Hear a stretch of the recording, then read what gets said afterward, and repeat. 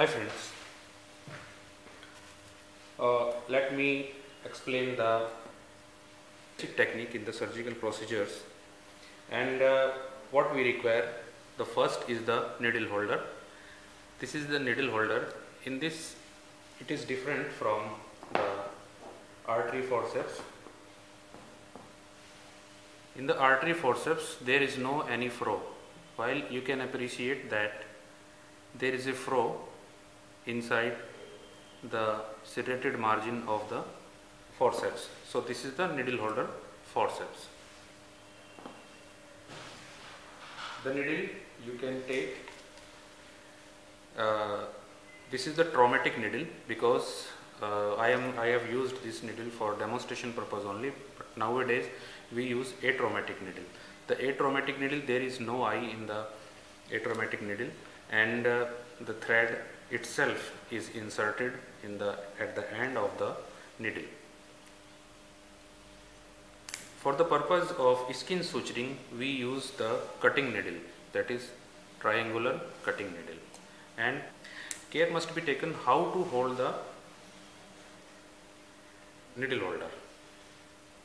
This finger should enter in this handle, thumb is there, and the middle finger just support the this area, and the index finger is used to move the needle holder and for a high precision.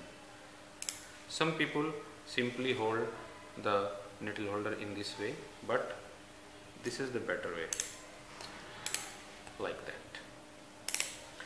So suppose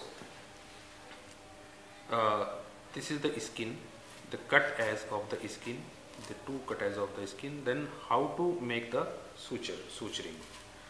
The first thing, that the end of the suture, end of the bite should be same. So first hold the margin of the skin. There are many type of suturing. In the simple suture, what we have to do, we just prick the needle at one end. The distance and depth, this is the depth of the skin and this is the distance of the needle from the skin edges. They should be same in both sides. So suppose if you are taking a 5 mm or 10 mm bite from this side, and it is also the same to this side, like that.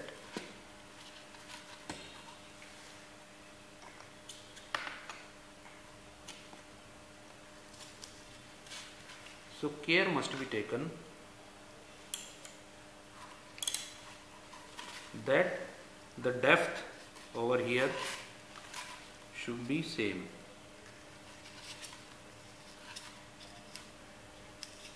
Depth and distance should be same. If they are same, then there is no problem. Yeah, just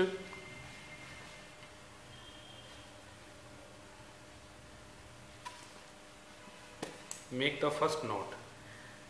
The needle holder should come to this side and the thread to the opposite side, so that you can see the even knot should ensure, like that. If the distance is different, then there may be unevenness of the skin edges. The second knot, that may be like that.